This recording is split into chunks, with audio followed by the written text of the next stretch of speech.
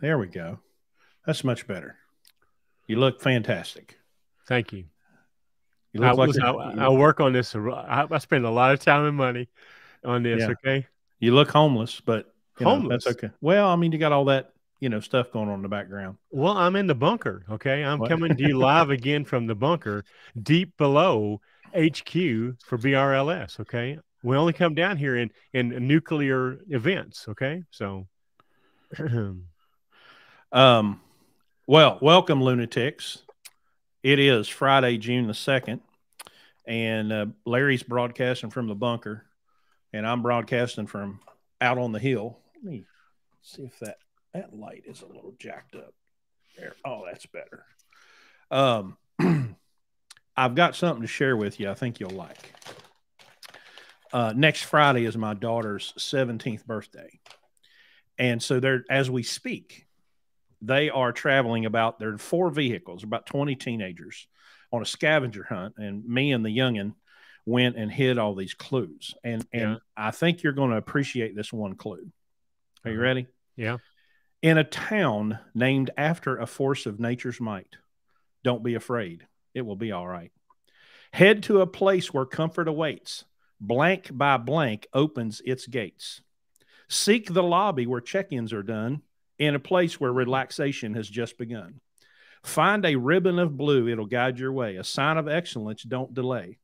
Near this mark of honor, your clue shall unveil the next step of your hunt, which stories to tell. I know exactly where that is. Yeah. So that's the wind gate by Wyndham. So I took our banner. Yeah. Our banner that has our faces on it. Yeah. And I taped their clues to the pole in the back of that Okay. and put that in the lobby. So that's cute. And we 100% did not write that. I got that from ChatGPT. Okay. I thought it was too good for you. So it's 100% too good for me. When can we get ChatGPT to just take over this podcast? Well, we can retire. I might be okay with that. That AI stuff is pretty fascinating. It is. So we are live again on TikTok and YouTube. I've got my hillbilly redneck apparatus set up here. Remember, I have a term for this. Trimulcasting. Okay. We are trimulcasting. Which I don't know. That's 3. There's only 2. It's a simulcast. Well, it's 100%. Aren't we on Facebook? Come on, IT guy. Come on. I try my best to forget that Facebook exists. It's basically there for, memories to come back every morning just to let me see what happened on this day. It's between 1 and 14 years ago. You're pissing off a big portion of your elderly audience. Okay. Yeah, well, that's still their main go-to. All right. So okay, Boomer. Somebody's saying we're choppy. Locking choppy. Up. Huh. It's lagging a bit. Wow. Is it everybody? If it's all that, it's got to be you. Leon says he's getting it choppy as well. Well, I don't know, y'all. I'm getting Larry clear. Larry, are you getting me clear? Absolutely. Crystal. Huh. Well, usually if there's a problem, one of us can see it. Find out if they're on TikTok or Facebook. Or YouTube. TikTok is not TikTok is not reporting any issues. Okay. So I don't know. Let me pull up my phone here and let me look at it myself. Mr. Hudson, let me give you this email again. This is for TikTok, okay? It's Larry or Chris, either one, at blueribbonlogistics.com. Larry at blueribbonlogistics.com or Chris at blueribbonlogistics.com. That will get it here. Well, I just pulled it up on my phone and I got zero problems. Now, they're watching on YouTube, but I mean, hell, I'm looking right at it. And then Rocky's saying your audio's breaking up. I don't know. It's bizarre because I mean, looking at it right on my phone, it's solar flares. I guess so. Well, I don't know. That's bizarre. And I have no way of Leon Trimble. YouTube bad. Well, I don't know how to fix it. I'm guessing it might be Rocky. You've got Facebook. Go over to Facebook and see if it's doing it there. I can do that too. Maybe it's a YouTube issue. I'm looking at Facebook right now, and I don't see a problem with it. Well, let me watch it a little bit longer. Well, I'm gonna pull it up on my phone again. Yeah, I don't see a problem with Facebook. No, I don't see a problem. We have a grand total of 2 people on Facebook right now. It'd be me and Rocky. Yeah. Well, anyway, we're going to carry on. I mean, it's looking good to me. So I don't know if you guys are in a bad spot or to the Chinese or, anyway, switch to TikTok. Here's somebody clearing good to go. TikTok is garbage. Tell them to stop giving it away to China. Yeah. Okay. Well, let me hit this. So on there's 2 things on TikTok. It's let's see, can they see? Yeah, it's not reversed. I'm going to write this down.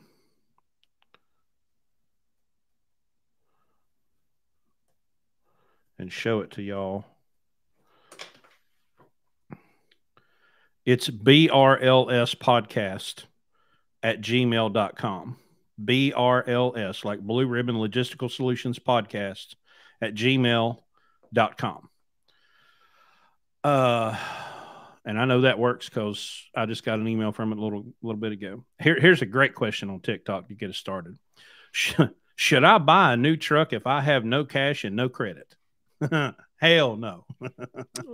Absolutely not. Join the party. Everybody else does. Yeah, it's wow. Well, I did a TikTok today. I found this comment. Got it. It just came through, Christopher. I just got your email. Let me shut my mail down here. There was a comment. Someone was responding to a guy that had posted a video about using a very old truck for hot shotting, like a 2000 model Ford F350 or something. And the comment was, well, how can you use those old trucks? Don't they say we should get new stuff? And I wanted to pose the question, who is they? So if you want a theme for tonight's podcast, Spilly Built, let's talk about them and who they are. Because one of the most important questions that I ever learned to ask in my adult life is the question, who benefits? Doesn't matter what it is.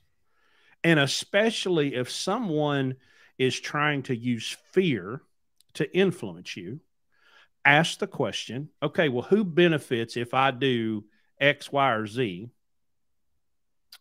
Who benefits? And what you'll generally find is the person that benefits is never you. It's somebody else. And so as we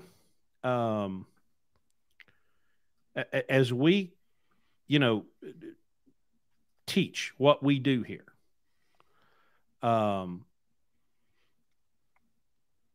what we're wanting to do is put you in control.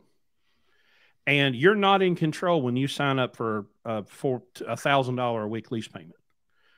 You're not in control when you can't take a day off because you're bound, you're slave to this payment. And so they are the same people that say you have to dump perfectly good oil every 12,000 miles. And they are the ones that say, well, you don't use these tires, and here's all the reasons. And they say, well, you can't drive an old truck because it'll break down all the time. And they say this and they say that. Well, I stopped listening to them a long time ago. Now, guys, I still see you guys talking about issues with the, somebody said they switched to Facebook and it's working great. I have no idea because I can't. Somebody's like, wizard this thing. I don't know what to do because all I'm doing is broadcasting, and Larry's hearing me and I'm hearing him, and I look at my phone and everything's fine. So I don't know what to tell y'all. Maybe try refresh it. Close the app and restart it. I'm looking at Facebook. I don't see a problem there. I've got YouTube going on my phone. I don't see a problem there. I don't see anything stopping anywhere. I don't know. It could be, just you're in a bad area or something. I mean, if Facebook's getting it, YouTube's got to be getting it. So it's all coming from the my Facebook did just stop. I'm getting a blue circle. Getting it right now. All right, let me do this. I'm going to turn off my Wi-Fi because I usually do that and just go through the Ethernet. Maybe with all of these devices going, it's messing with my Wi-Fi. So I did switch that. I turned the Wi-Fi off on my Mac, and it's just going straight through the Ethernet. So, well, I'm going to go ahead and hit this comment. What I'm hoping is happening is that if the lags are going to catch up, and on the replay, it'll be clear. Can y'all touch on why you like 05 to 07 Columbia Century more than 99 to 04? I can. And it's not really anything all that important. It's little tiny things. Okay. The cab structure has pretty much unchanged from 1997, I think, when the Century was introduced, until 2012 or 13 when they stopped making them. The cab is almost identical. What has changed and evolved from 99 up through 07 was the HVAC system, the heating and cooling. I have found that the 05 or 04 to 07 is easier to manage when you're trying to keep drivers comfortable. It's just the design. I prefer, even though I'm trying to exercise a demon out of one right now, I prefer the 14-liter EGR over the 12.7 because it's more power. It has a better Jake brake. Yes, if I could just delete EGR and run a straight wastegate turbo on a 14-liter and put all kinds of power to ground, everything would be great. Unfortunately, we're not doing that. So my personal preference is the 05 to 07. I don't like 04. We have an 04. And it's a 12.7 with an EGR. And it is the gutless wonder of the free world. 04, it's like a hybrid year. Yeah. That's the transition year. So you can get a Columbia with a 12.7 that's non-EGR, or that's EGR, and you can get a 14-liter that's not EGR in 04. So you just gotta watch real careful there. To answer your question though, and from a broader perspective, they're both, those are both of those trucks we would get. Those are lunatic trucks. It's just if we have two of them sitting there and they're both the same spec and they're both the same price and everything's the same, we would take the 05 over 07 than the 09 04, just because there's some things in it that make it easier for us to work on. He was running OPS. I mean, it was a beautiful truck. Mm-hmm. It was aerodynamic. It didn't have the cans on it, didn't have the side stacks on it. It had an air dam on top. Check, check, check, check, check. Lunatic, lunatic, lunatic. As much as I love long frame, big hood trucks, you would think, okay, the 377 Peterbilt would be acceptable. And it pretty much is, except when it comes to the practicality of being able to find parts in a pinch. That still applies to the 99 to 07 Century Columbia over anything else over Max, over Volvos, over everybody. You know, it makes all the difference. And that practicality, when I'm, you know, I'm watching over 12 trucks now, you know, about to be 14. When something goes wrong,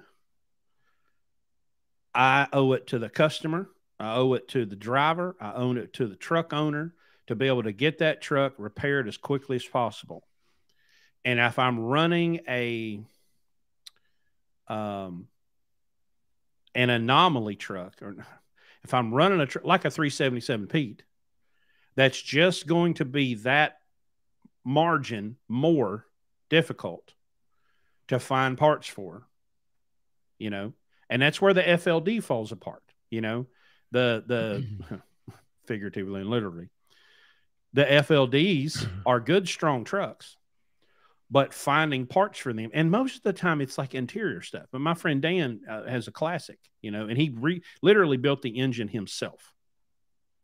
He's a gearhead guy. He builds muscle cars, but he's had to fabricate a lot of parts. Well, I'm not a fabricator, you know. No, he's our fabricator's in the hospital right now. Right. Although I've taken some lessons and I've put some shit together. You know, Evans, is it harder to find? Someone had an 01 Columbia and had issues finding parts. Well, I don't have an issue finding parts. You know, I don't know that I could put that expertise to work with PACCARs and Internationals and other trucks. But when it comes to Freightliner, I have built a network, and I can get whatever I need. And let me go back and restate this, because I have to do this every week, because people start coming on and going, the only way you guys can think people can be in business is to have an old truck. Remember our market here. Remember our audience. We coach first-time owner-operators who used to be company drivers buying their first truck. We just want to keep them in business long enough to where they can make enough money and save enough money to buy whatever they want, but pay cash for it. So we're not anti any truck. We're anti a lot of trucks for first-time owner-operators, because we're trying to minimize the risk so that they can stay in business. So that's the reason that we want to do this. We're not saying that as an established owner operator with, you got money in the bank. I mean, Chris's friend, he certainly can pay for whatever he wants to. He's got no Classic. Built the engine himself in his garage. Built his own engine stand for it. You know, that's not who we're talking about here. We're talking about the guy that called me today. Okay, you know. He wants to be a BCO at Landstar. He got no money. Okay. So, you know, we're just trying to keep people from making these stupid mistakes, like the guy at the very beginning said. Can I buy a truck if I got no money, no credit? Oh, well, yeah. Well, you can't buy one. You can go lease one, or you can go finance one and be in debt up to your ass. You know, I saw a guy on Facebook today wanting advice on where to go refinance his truck that he owed $80,000 on. Really? I mean, listen, let's talk about something else here. Okay. We've been thinking that the next 6 months are going to kind of, maybe things are going to turn a little bit, but it's not looking like that. I mean, Landstar's come out with their May adjustment, and they're adjusting their expectations down. Things I'm reading are going to be that. Guys, I don't know that we're at the bottom. Okay.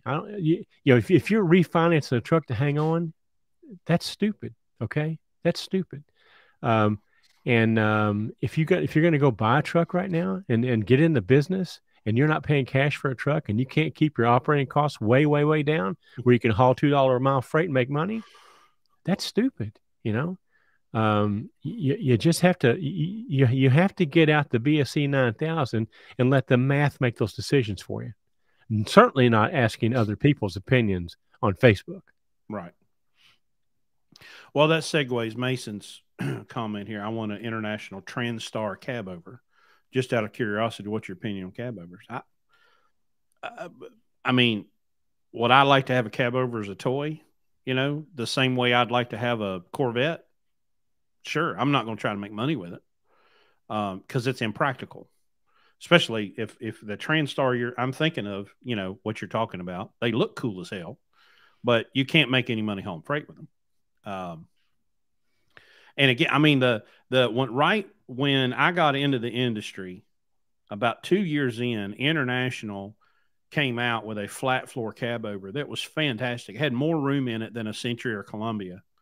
And you had super tight turning radius, and they finally got them riding good. And then basically Schneider and Swift and everybody that was driving cab overs switched to Freightliner and put the International cab over out of business. Now they've got some really cool cab overs over in Europe. Volvos,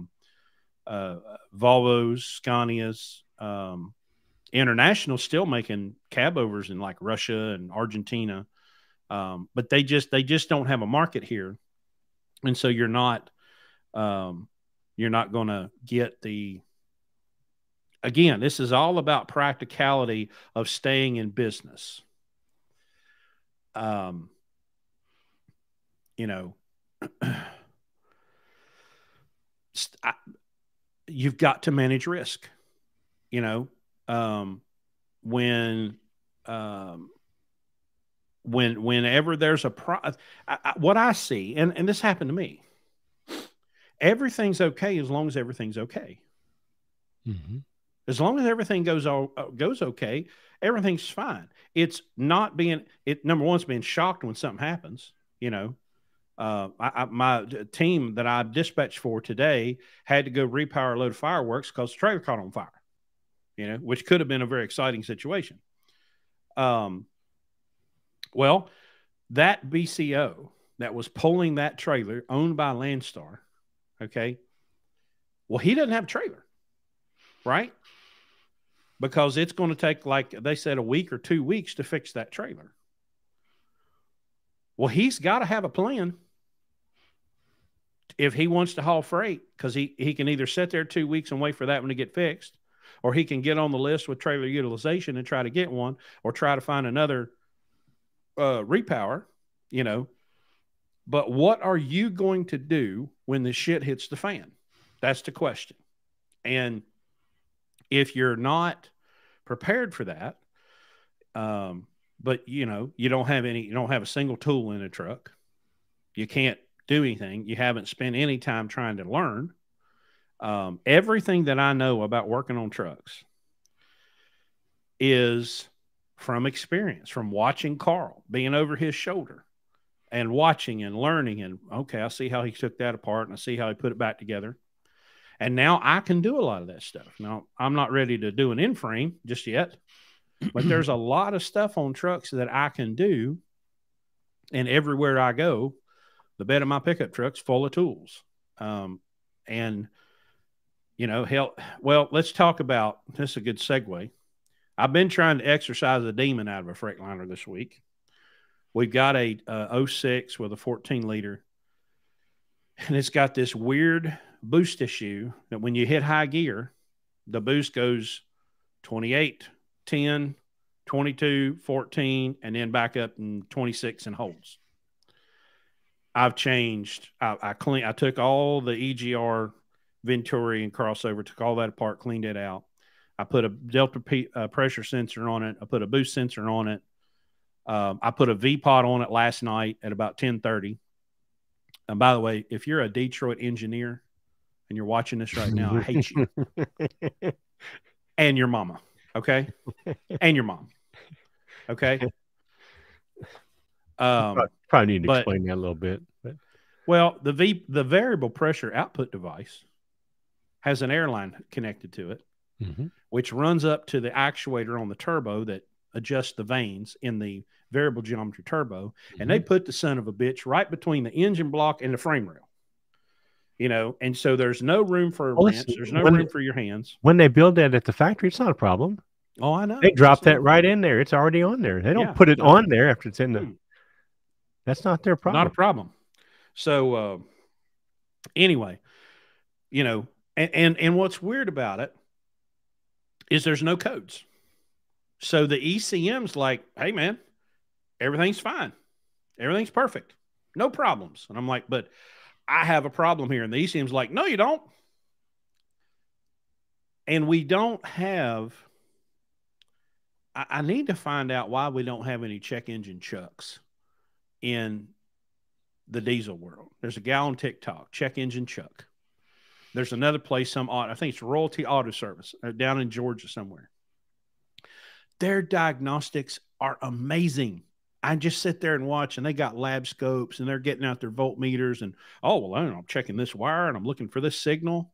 We don't have that in diesel. You can't find anybody that can use a lab scope anymore, or a voltmeter, or a test light for that matter. So, and that's my frustration, because I've downloaded the EGR Technician's Manual. It's like 130 pages, and I'm about to print the sumbitch out, just read it.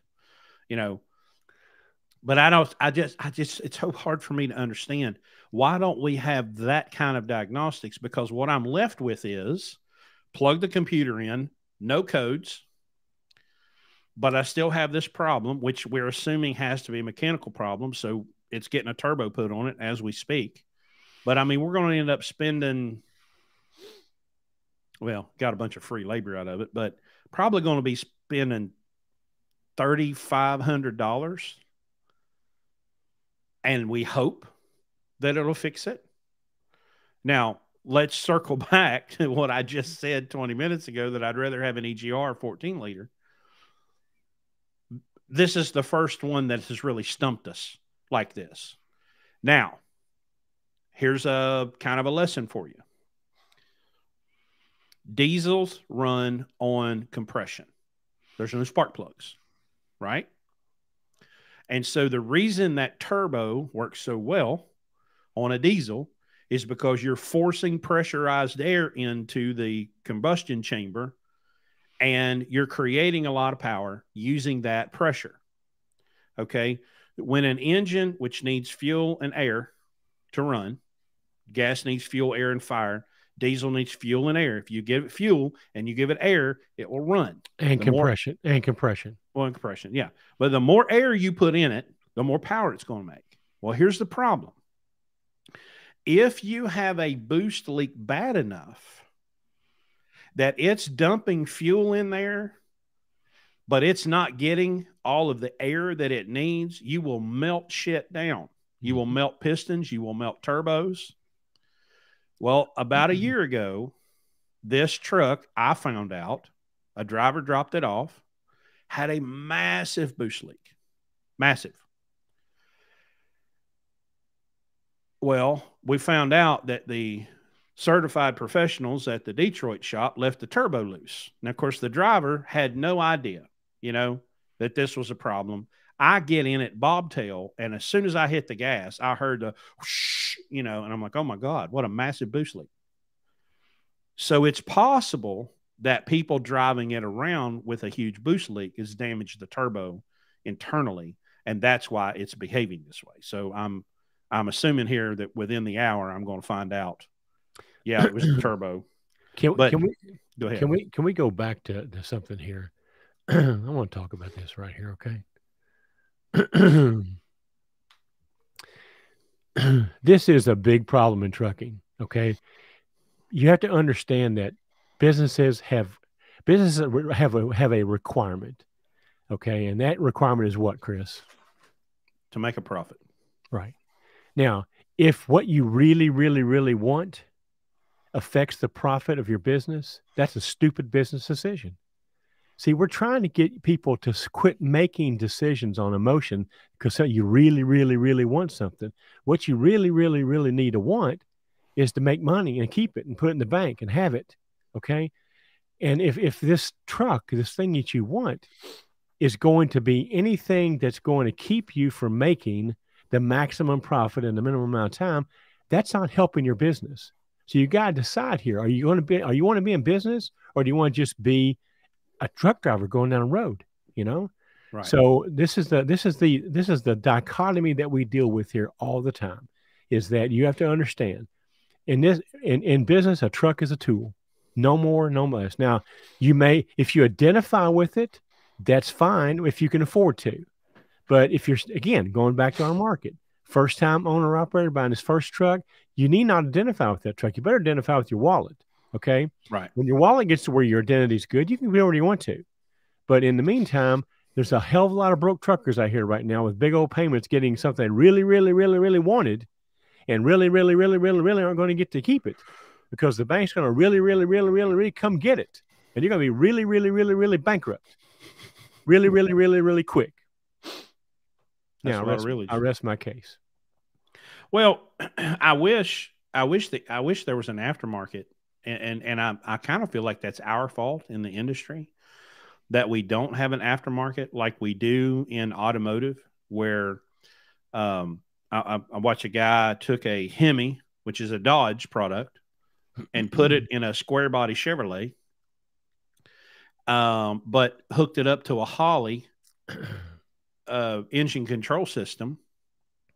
You know, there's no Chrysler software running that truck, but it's a Chrysler engine in a Chevrolet truck with a Holley engine. You know, so I wish we had that here. You know, or at least the ability to, but maybe it exists. Maybe just nobody knows how to take the diesel laptop and plug it into a truck while we're going down the road and look and see what it's doing. Maybe it's there and we just don't know. I don't think I'm ready, and you're probably not ready to spend that kind of money for me to play with it and figure it out. You know, no. It's just frustrating because we have to figure out everything on our own, but that's business. You know, if you're working in a McDonald's and your freezer quits, it probably behooves you to at least understand something about refrigeration so that at least you're not at the mercy of a guy that walks in. Hey, I'm a certified refrigeration specialist. Okay, well, can you take your certified ass over there and fix that freezer? Oh, yeah. And then they leave and the freezer doesn't work. Well, you've got to know enough of the vocabulary and the lingo to at least understand how the system works, so you can tell if somebody's full of shit or not. You know, but that comes with time, which is why we created this program, so that you don't have to be a company driver that doesn't know a hubcap from a radiator cap and that just goes and buys a truck. And yesterday I was an employee and today I are a owner operator. We give you an opportunity to come here for 18 months and let us give you this little by little by little. Watch how we do this. Watch how we interact with the customers. Watch how we interact with the shops. Watch how we do things, because there's never a situation, unless I know and trust the person, I'm never going to walk away from my truck and tell somebody, hey, I need you to do X, and then walk away with the belief that they're A, going to do what they said they're going to do, B, do what I said for them to do. Because there's been more than once I've had to look at some people and say, who's paying the bill? Well, you are. Well, who does that mean's in charge? And then their eyes glaze over because they don't understand the fact that I'm now the boss. I'm paying the bill, so you're going to do what I tell you to do. I really don't give a shit what your boss said. I don't care what your company policy is. I don't care what your manager said. You are now my employee for the momentary time that you're going to be working on this truck, and you are, by God, going to do what I tell you to do, or I'm going to take a sumbitch down the road to somebody that will, because I'm in charge.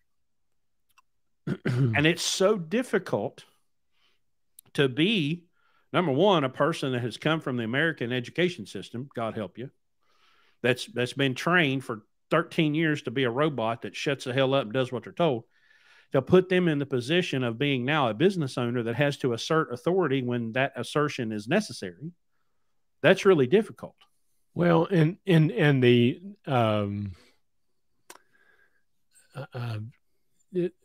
we're taught to trust people that have letters behind their name, or frames on the wall that say something like that. you know, and you go to a doctor and you see a medical, you kind of think, well, he knows what he's talking about, which may or may not be true, by the way. But you go to any type of a mechanical shop, and then those things on the wall, if you let that affect your trust and what they're going to do, you're going to find out very, very soon that you're going to be disappointed. One of the things Chris says at our orientations, and he says it so well, I don't even know if I can quote it, but he said one of the things you're going to learn here is that you have to understand that you're going to have to lower your expectation of your fellow man. That's exactly what I said. and people kind of look at us like, what do you mean by that? And what we mean by that is you can't trust anybody to do anything. And, you know, and if you don't trust and verify, you're going to pay a lot of money for stuff that you didn't get, you know? And again, what are we here for, Chris? Make a profit, right? So throwing money away is not profitable. Matter of fact, it's not profitable.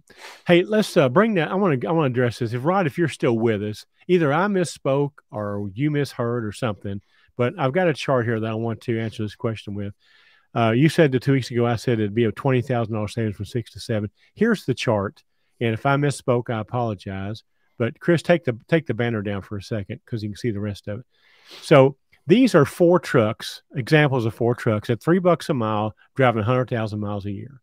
Truck 1 gets 5 miles per gallon, truck 6, 2, truck 3, 7, truck 4, 8, so on. So truck 1 would spend $60,000 in fuel. Truck 2 would save 10, truck 3 would save 17, and truck 4 would save 22. That's where the number came from, Rod. So if I misspoke there, I apologize. But this is the difference between a truck getting 5 and 8 or 5 and 6 or 6 and 8 or 6 and 7.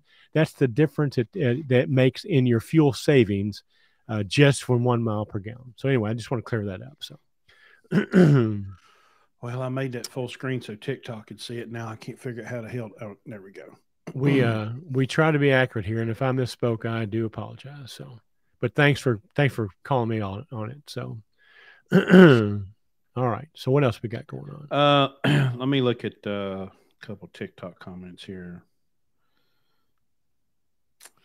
I would drive for you guys, but I don't have any experience driving. Been a tech for 10 years. Well, Harmon Whoop, that does not make you much different than any other truck driver I've run into. But unfortunately, Landstar, the carrier that we're leased to, requires 1 year of verifiable over-the-road experience, which you can go get, you know. And which you need. I mean, we're not a trucking school. Okay. You need to come here and understand how to operate a truck and how to do all the things. You know, we teach business here, not trucking. So it is imperative that you have the education or the experience when you get here. So sorry, I had to pick up my phone because one of our drivers is calling me. Apparently they don't understand it. We do a podcast on Friday nights at 8 o'clock. Well, and just real quick, you know, for TikTok, YouTube, if you're interested in trucking, we believe that it is a fantastic opportunity of all the industries. Do not fall victim to these scams where hey, we'll pay for your school. Just save up the money, pay cash for the school, and don't be a slave to a carrier. Yeah. Go get 1 year verifiable experience. Doesn't matter where, preferably someone that will train you on a manual. I know they're harder to find, but they are out there. Do not ever let anyone sucker you into getting an automatic transmission restriction on your license. That is immoral. It ought to be illegal.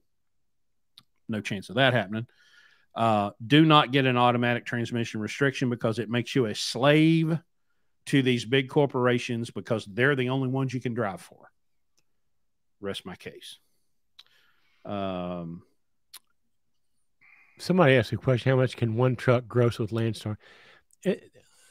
Look, Landstar rates aren't different than any other rates, okay? One truck can gross whatever the ability of that truck owner or truck driver, whoever's getting the loads and driving the truck and manages their time and negotiates their deals. It has nothing to do with Landstar. Zero, okay? Right. The only thing good at Landstar is we can control our cost, okay? But the revenue side, rates are rates. It doesn't matter where you are. The rates aren't changed by Landstar, or nor are they set by Landstar. So it's I don't know how to answer that question. Everybody thinks that they can come to Landstar and all of a sudden work gets easier. I can work less, I can make more, I can get that. That's just not true. That is absolutely not true. The only reason we're at Landstar is because Landstar gives us the flexibility to run our business the way we want to. Okay, and we have no ceiling. We have no rules that everybody starts the same way here. Okay, nobody gets an advantage over anybody else. It's just a level playing field. It's the free market, and that's what we want. We didn't come here because Landstar has better rates. We came here because Landstar has a better opportunity because they control costs through 11, 12, 13, 14,000 BCOs who they have collective bargaining power for, and we get absolutely beautiful fuel discounts and tire discounts, and we don't have to worry about dealing with brokers that you think are taking 50% of the load. The agents we deal with get 7.5% of the load. We know that. Yep. There's exactly. no transparency is not a problem here. We know exactly, and we can see the freight bill. So that's the reason to come to Landstar. There's people at Landstar that do $50,000 a year. There's people at Landstar that do $300,000 a year. Okay, the only difference is how hard one wants to work and how well they manage their time. So I'd say there's a handful doing $500,000 a year. It's well, yeah. Of course, there's all these outliers, but I mean, what you've got to understand is that if you succeed at Landstar, it's your fault. If you fail at Landstar, still your fault.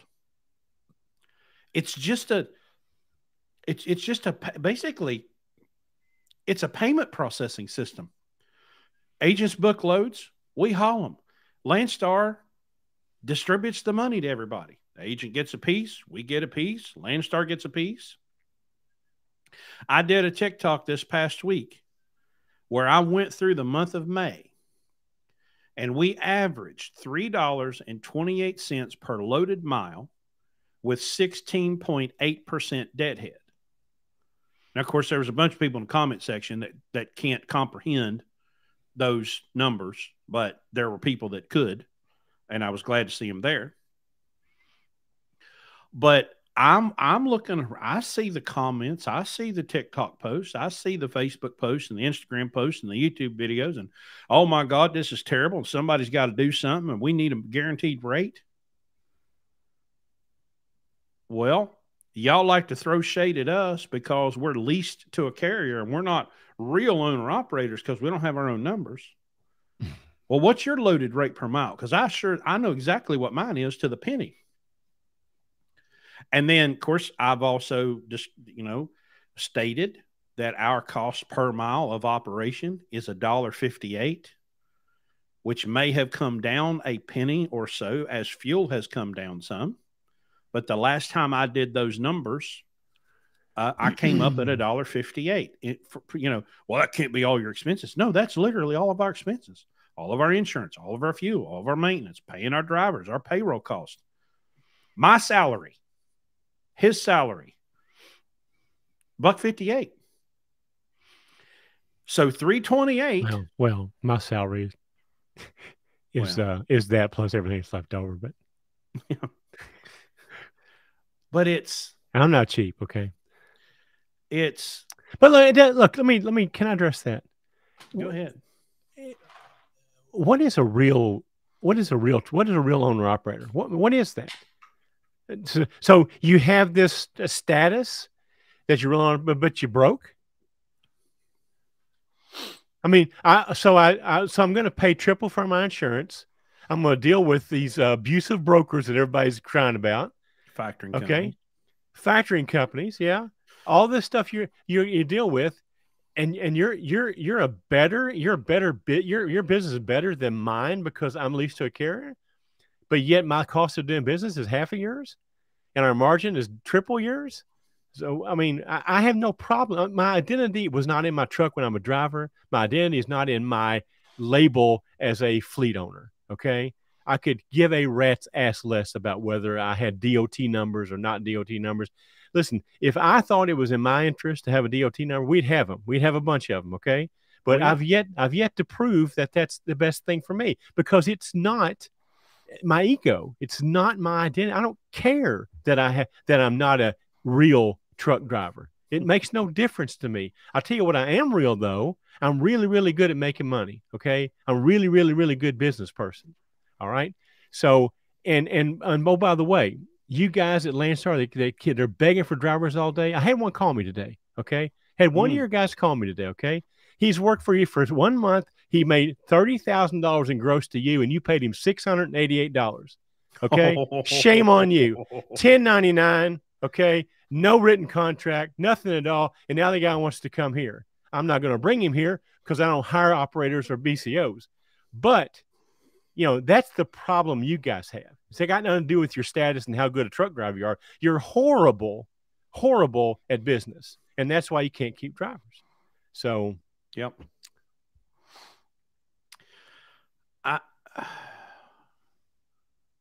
I can't imagine being on this side, having been an owner-operator, having been a BCO, having made that transition from company driver to owner-operator. I mean, I can't imagine doing it, just walking through that door right now. The thought of that terrifies me. And so when I see people who obviously have no business experience, it's so apparent that they listen, it's not their fault to an extent. I mean, I'm going to say maybe 25% your fault, because all of the world's known information is available to you in your pocket right now. So if you're ignorant for long, it's your fault. Okay. But my dad graduated high school in 1957, and he had a business math class in 1957. They were taught typing in the 50s. They were taught, what did I get in 1994?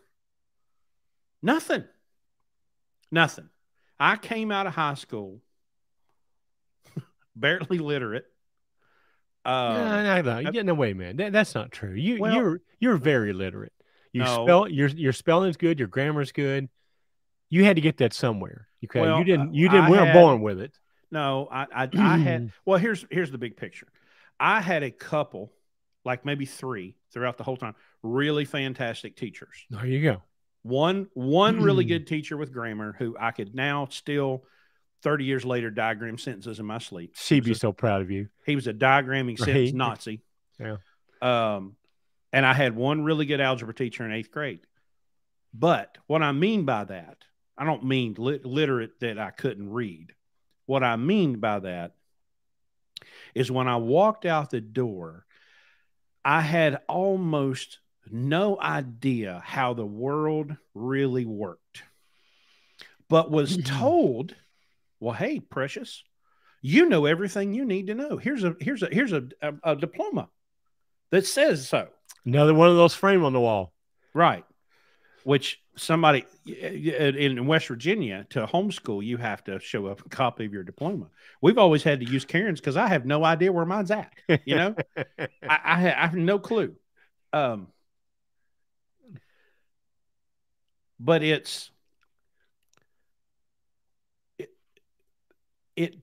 to me, it feels like that we should at least be giving people some foundational understanding, whether or not you get into business or not, because not everybody's going to get in business and not everybody's going to survive in business. But I'm going to step on this a little bit because I don't want to go there. But in my opinion, okay, there at some point in the public school system, and typically in high school or certainly in middle school, a decision is made by the powers that be, and that would be the counselors and the administrators, that this student has the potential to go to college or not. Okay. And at that point in time, there's some influence maybe passed down about whether or not there should be some vocational education here versus higher math. Okay. Because the idea there was going to be college prep, and you go to college and you get the degree, the professional things you want to do, or you go to vocational school, probably not going to go to college and you're going to be in the trades. Okay.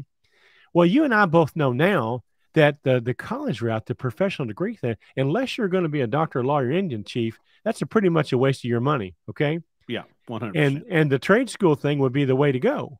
But the problem is we haven't made that adjustment yet in the public education system, to where we're still trying to prep people for college, and there's no people. Listen, there's a lot of people coming out of college that have absolutely no common sense.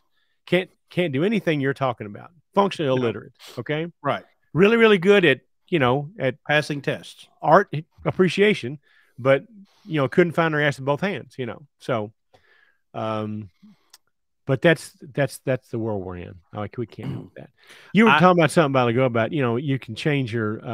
I ran across a saying not too long ago. It said something like reading can seriously damage your ignorance. Everybody has the opportunity. All right. Yeah. This guy today that wanted me to hire him. Okay. I gave him I said, look, here's an opportunity to find out what we do. Okay. You know what he did? So you're not hiring a driver? No, not hiring a driver. Well, what do you do? I mean, I said, well, here's how to find out. Here's the website. Here's a couple of podcasts. Why don't you just take the time and do the research? And I can guarantee, I mean, first of all, the conversation was over, he already made a decision to go work for a BCO with no contract, as a 1099, and nothing that prevents him being abused by this BCO. And yet he's here going to do the same thing over again, just for a different one. What's he learned from that? Do you think he's learned anything? No, he's not. He's just going to go do it over again. Anyway, it's kind of sad. I would like for my kids, and I've told them my oldest is about to be 17, and then we got the middle one's 13, and the little one's 9. I said, guys, go learn a trade. Hell, I'll pay for it. Now, what I'm not going to do is pay $60,000 for you to go get a degree in, gender studies. Okay, that's not happening. Okay, that's 100% not happening. You want to do that, you're going to pay for it yourself. Pronoun. Yeah, never mind. I'm not. But you want to learn how to be a welder, truck driver, equipment operator, something that you can learn in a year for, well, hell, Kaylee found some cooking class in Ireland, and it was like $12,000. And I'm like, okay, well, in about 2 years, you're going to be old enough to wait tables. You could probably make $1,000 to $1,500 a week as a really good server if you'll hustle and bust your ass, and you can live here. I won't charge you rent. You could, in 12 weeks, you could save up enough money to go to Ireland and take the cooking class. And then it's paid for and it's done. And now you have that experience forever. And then if you want to be, she's a champion fiddle player. If she wanted to pursue music professionally, for the rest of the world, it's a violin. She could always, hey, I know how to weld.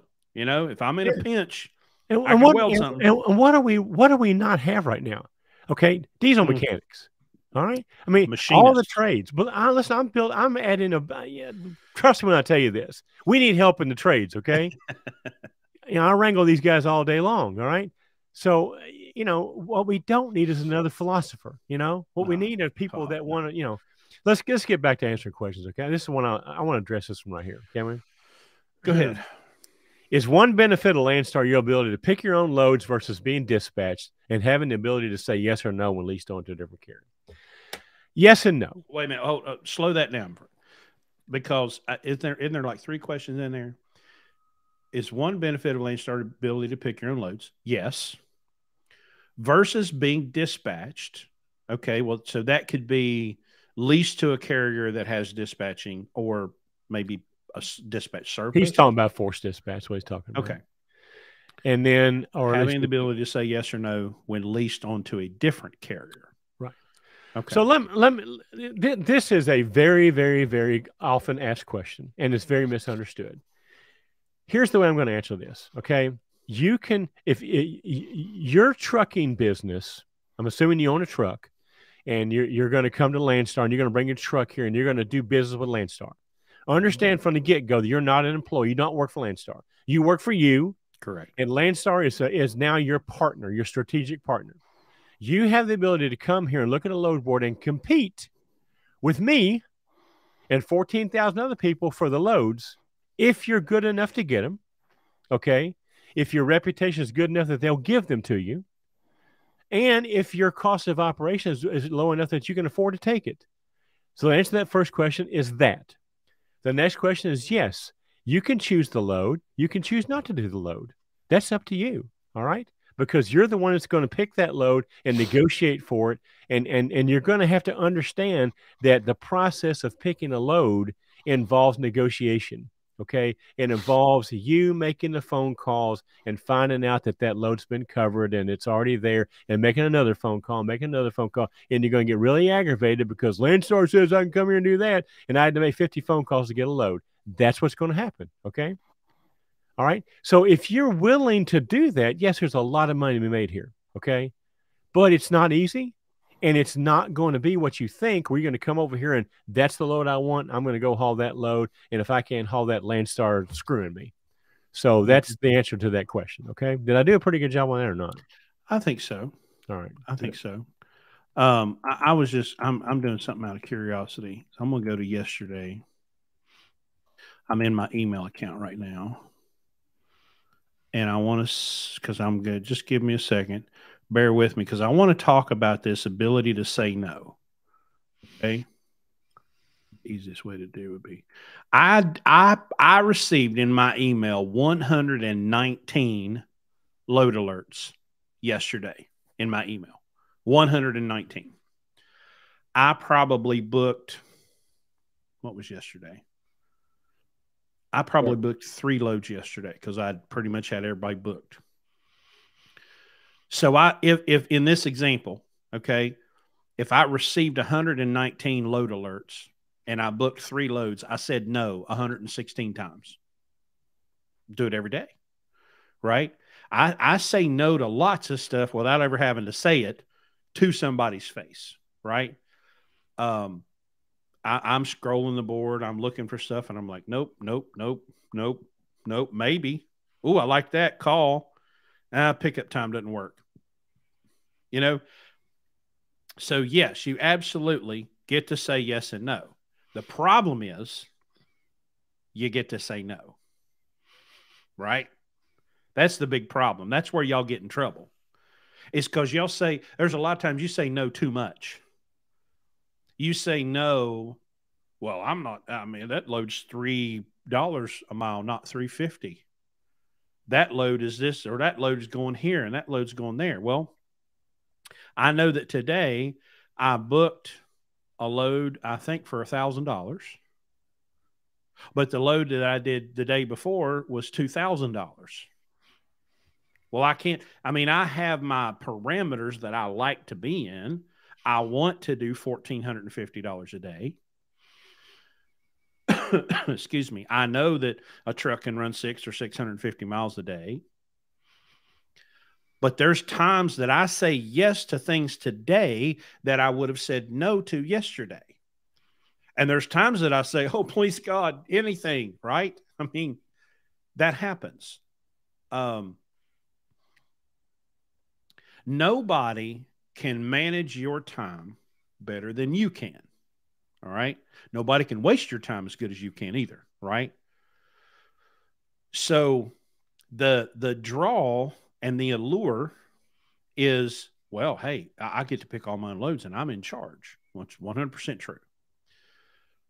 The problem comes in when every truck driver I've ever met always tells me, man, I just wish they'd give me a pre-plan. Liar. Because I give them pre-plans.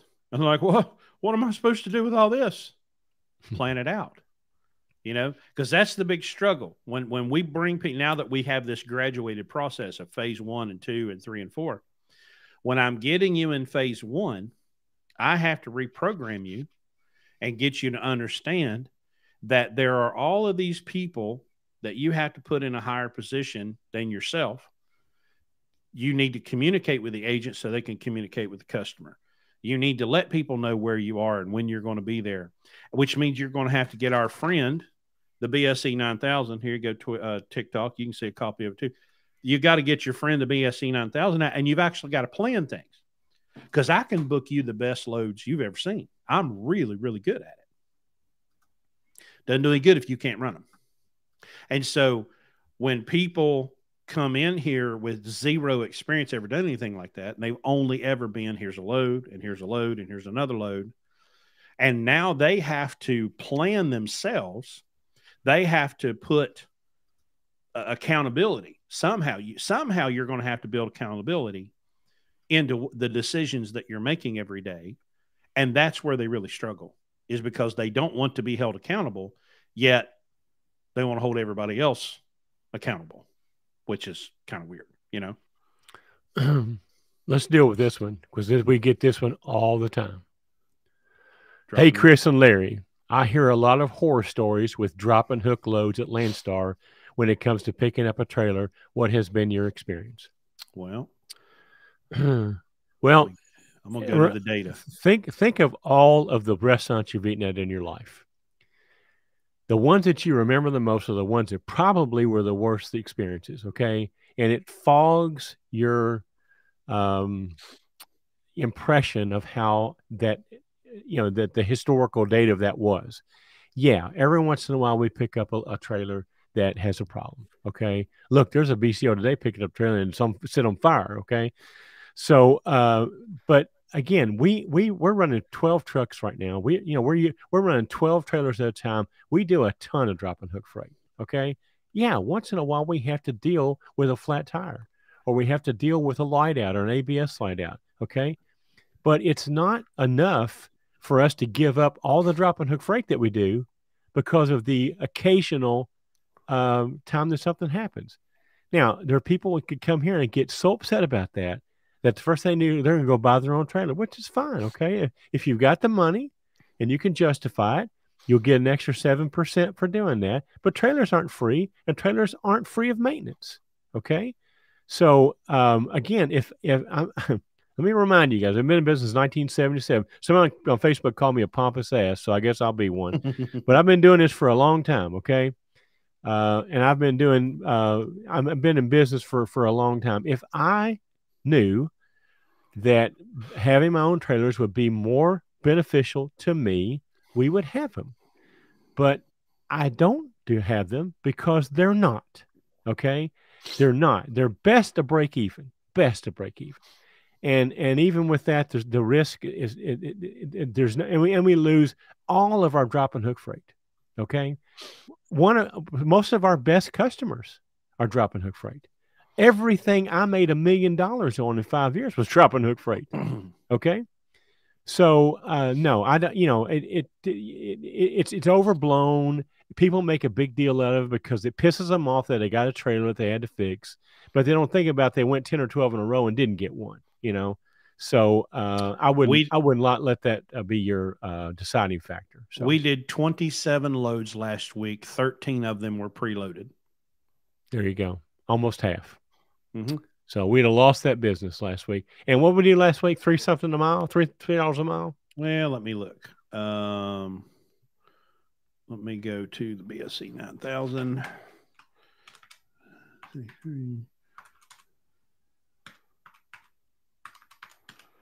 302. 302. And our cost per mile is about $1.58. So that's our margin. 19% deadhead. The deadhead was a little high, but still $3 a mile. Yeah. So, be interested to see what the rate on the drop and hook freight was versus the non-drop and hook freight. Silver Wind on TikTok says, acting like business experience happens without failure and error is a really pompous way to look at it. No, I've never said that. Everything that I've learned has been because of failure and error. And a lot of what Larry has learned has been because of failure and error. What would be nice is if we had some fundamental math skills to go with it. That's supposed to be given out in school, and it's not. We're not getting like logic and math and That's not happening. What our program's about is eliminating that. Taking our experiences that you're talking about and keeping you from having those failures, and learning from the errors. You can learn from what we've done. That's the whole benefit of what we do here. You come and you drive one of our trucks, you act like you're driving your own truck, and you learn with our risk financially, not yours. And then once you've been here for 18 months and you've experienced all this, and you learn how we do business, and you go get your own truck, and you don't make all those mistakes with your truck that you probably made with my truck. That's the whole reason we do what we do. So if that makes me a pompous ass, I'll wear that badge proudly. So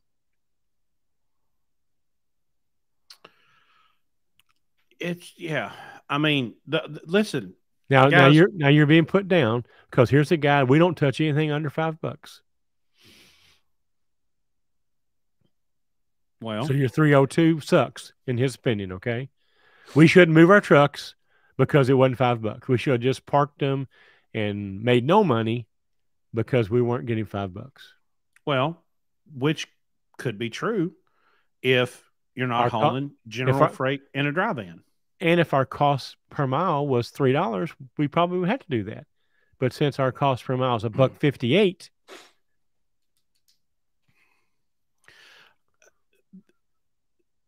again, this is why I'm not very good at this, because I can't stand morons in social media. Well, and it just.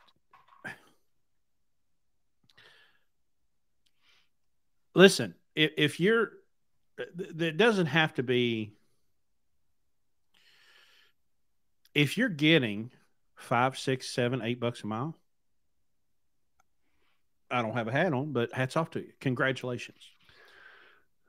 But what we're seeing right now, it's June 2nd of 2023. I just saw a TikTok today. Somebody's talking about 85 cents a mile. Oh my God, the spot market's crashed. Someone posted in one of the Landstar Facebook groups this week. It might have been Landstar Hating Landstar. Basically wanting to know, where's all the contract freight? And my response was, well, it's being hauled by the people that did not leave the contract freight to rot when the spot market was so crazy. Because we had conversations during 2020, 21, and 22 that we wanted to make sure that we were, as a company, serving these agents that had contract freight that wasn't paying as well, and took public ridicule because we were servicing customers that weren't paying $5 a mile. Well, guess who's hauling all that stuff now? Guess who, when I pick up this phone, I say, hey, it's Chris. Or they'll see my number. Hey, what are you doing? Well, what do you got? What do you need? I get those phone calls all week because we spent 2 or 3 years building those relationships that if they're in a pickle, they'll call me. Hey, do you have a truck here? Yeah. And I'll get them there somehow. I'll make it happen. So you cannot just assume that you are going to compete with me on my level. I've been around Landstar since 2014. I've got relationships and I've got experience. I've got what do you say? Failure and error. I got a truckload of that shit, He's got medals for that shit. I do, And so that enables me to look at a situation and go, well, that's tempting, but, or it's just an outright no, and there are times that, of course, oh my God, I don't know if I told you this.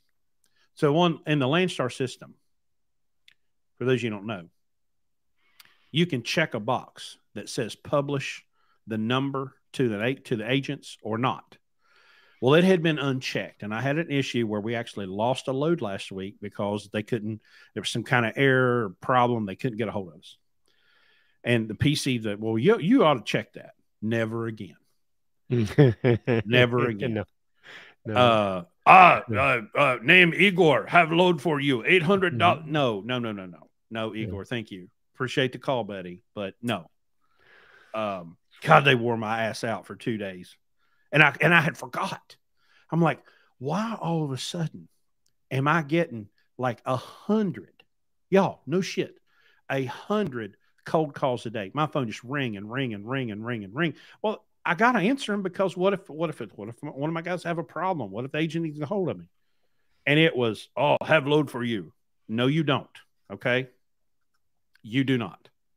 No, thank you. I'll pass. So I know that you guys think that $1.58 a mile is not doable, and that if at 302 we're not making any money, or somebody had pointed out that with Deadhead it's actually 269. But remember something, in 2021 our cost per mile was still $1.58. Right. When things change and the rates go back up, our cost per mile is still $1.58. Right. So the point I'm trying to make is we are profitable at a time where most people are not. Most people are losing money. A lot of people are getting out of the industry because they can't stay here.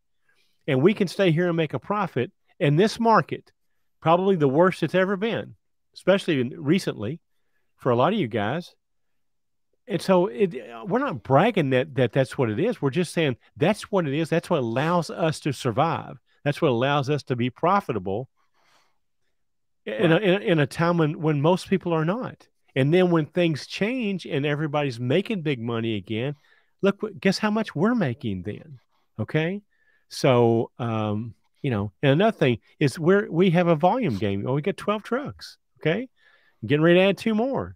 And so, the $1.58, by the way, it's because it includes everything. All right. So anyway. Oh, here's one on TikTok, Jimmy. True. This all depends on if capitalism is king. Well, number one, I hate that word because capitalism means 4 different things to 4 different people. But he says, with the destabilizing dollar, what's the future? Good. Fantastic.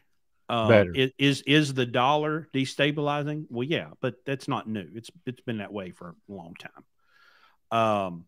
The dollar is not a good store of value, and really hasn't been for a long time. But let's talk, instead of using the word dollar, let's just talk about a means of exchange, because that's what currency is. Okay. Doesn't matter what you call it. You could call it yen or dollars or francs or euros or pesos or furs or salt. Yeah. Or oil.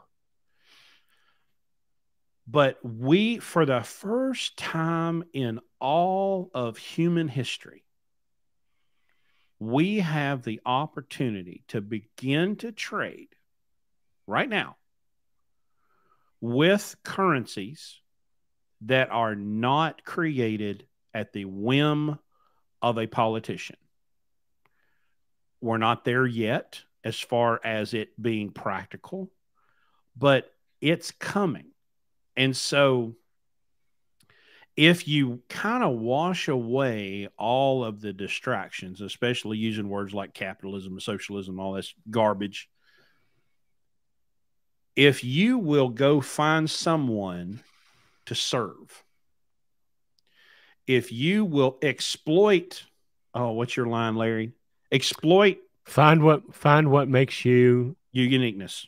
Your uniqueness. Exploit it in the service of others. Exploit your uniqueness in the service of others.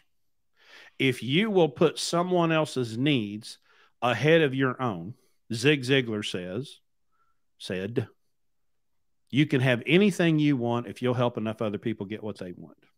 Right.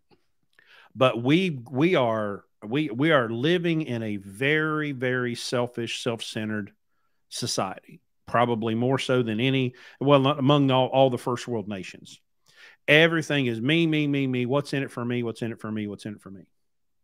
Well, I have to know and understand using the calculator that at $1.59, I'm good. At $2, I'm good. At $2.50, I'm great. At $3, I'm awesome. Okay. At $1.57, I have a problem. My problem is not your problem. If you need to move at $1.57, I'm sorry, I can't help you. Or I can try to lower my costs somehow. But it takes all the emotion out of it.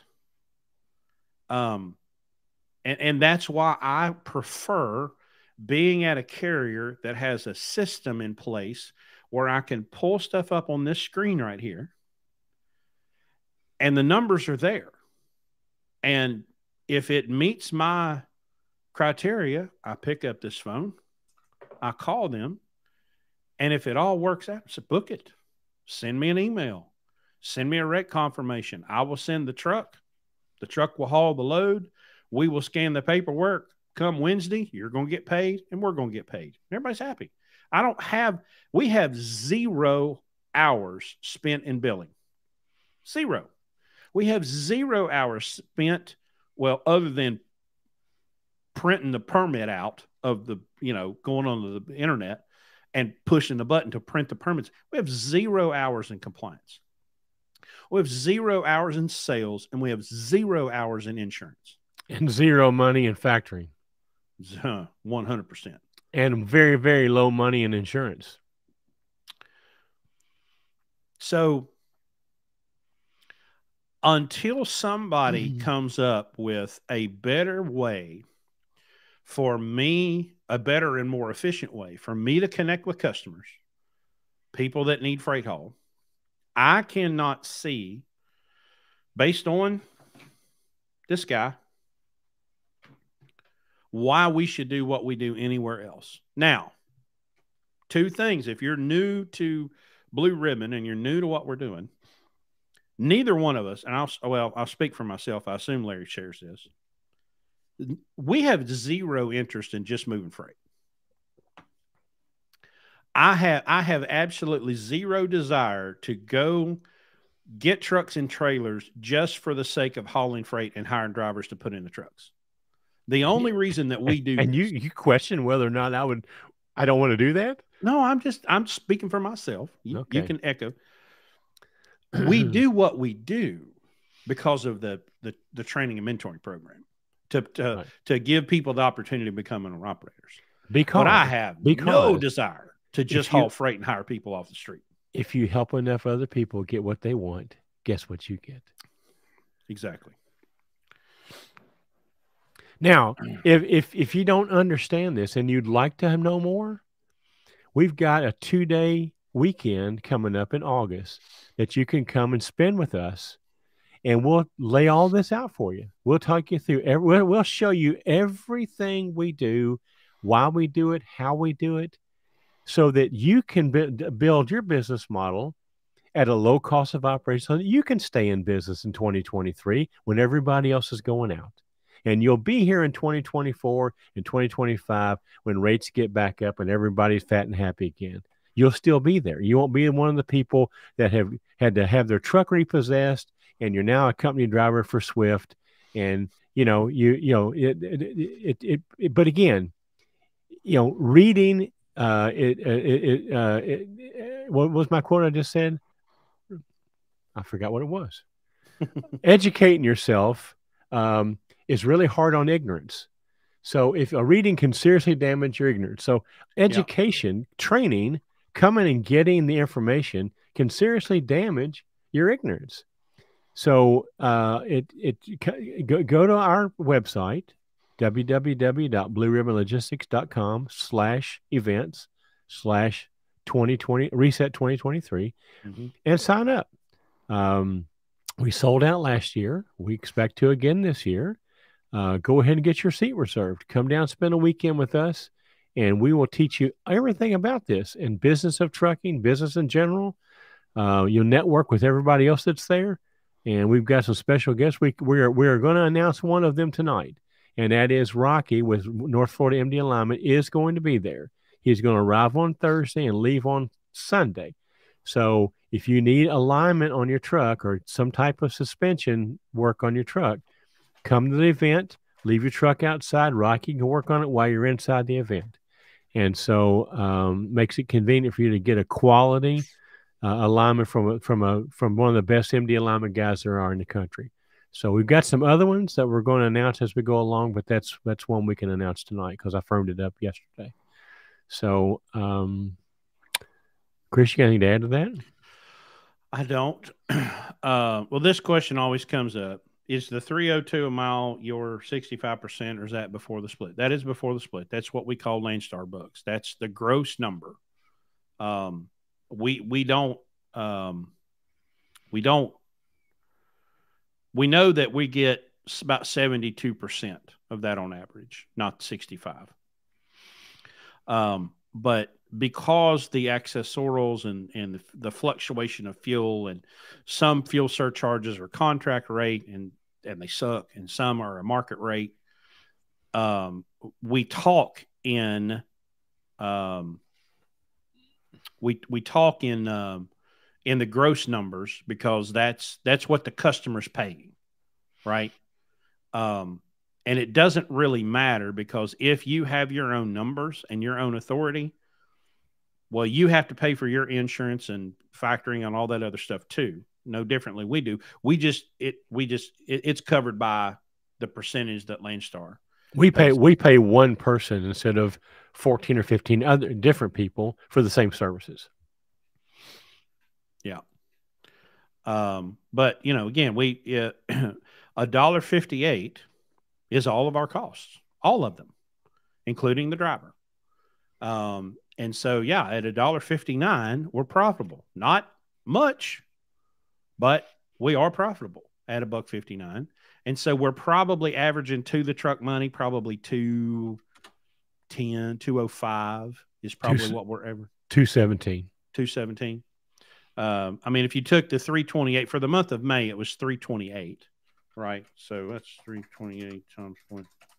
Yeah, it's 236. Yeah. Okay, so minus 158. That's a 78-cent per mile profit. Again, it's not great, but we're not losing money. Right. We got 11, 12 drivers out here making $80,000 a year, learning how to do this. That's what we're really here to do. We're not really a trucking company. We're an educational company. Now, the driving the truck's what pays everybody. So the most important people, the drivers, are making 75, 80 grand right now. In 2021, those guys are making 80 to 100. So that's who we really want to make sure gets paid. I have to pay Chris to keep him happy, and then I get what's left over. So it works for us. It might not work for everybody, but it works for us. So, but anyway, we're not only are we not going home and sending people home and parking trucks, we're expanding. So, yep. If you can be profitable in the worst time in history of trucking, even if it's just a few pennies, that's not a bad thing. Okay. Because the alternative is what? Park your truck and go home. You leased a truck and you're paying $700, $800, $900 a week, and now you can't make that payment anymore. I'll take what we do. Absolutely. Well, I do have an announcement. Larry is going to be in Vegas next weekend. And so I have wrestled up a co-host for next week, Justin Martin, the bearded one, from What the Truck, Freightwaves podcast, is going to join me and be my co-host next week. So I'm looking forward to that, getting to know Justin a little bit. Find out has he ever thought about spiking Dooner's coffee with some like Valium, because he gets a little wound up on their show. So Justin will be joining me next week. We'll be live at 8 again. I'm actually looking to shut this down a little bit early so I can walk up on the hill and catch the remnants of the birthday party. My niece made some homemade cupcakes that look just fantastic, and I'm hoping those ravenous teenagers haven't eaten them all and left me at least one. They'll make you fat, man. You don't need those. Leave those alone. Just one. Just push one. those Dude, away. lemonade strawberry. Okay, like they're some kind of lemon strawberry, and they look fantastic.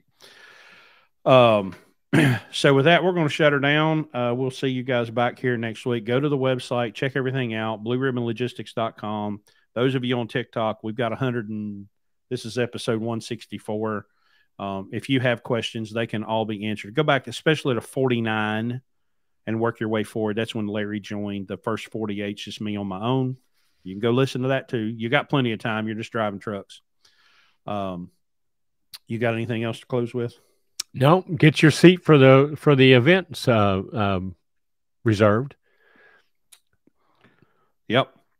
And I won't see you next weekend, but Chris and this other dude will. If they do a good enough job, maybe I can just replace me. Okay. Yeah. So that'd be okay with me. So yeah, I think the audience likes having you around though. Yeah. I'm a pompous ass. They'll get over it. All right, everybody. We'll see you next week. Have